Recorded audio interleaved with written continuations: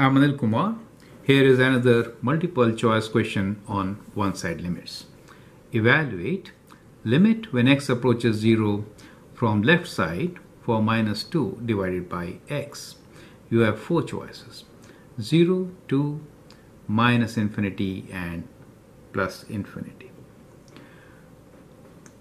If you substitute 0 here, we know we will get something over 0 which is infinitely large.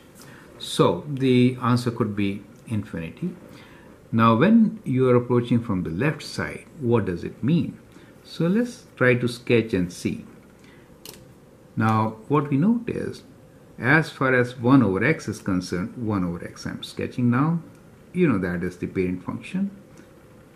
For 1 over x, when you are approaching from the left side, it is minus infinity, right?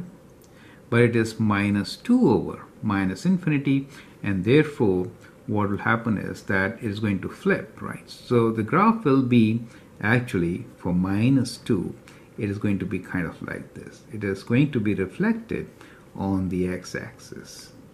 So that will be kind of graph for the given function, and when you approach from the left side, you clearly approach positive infinity. So that is the solution. Thank you.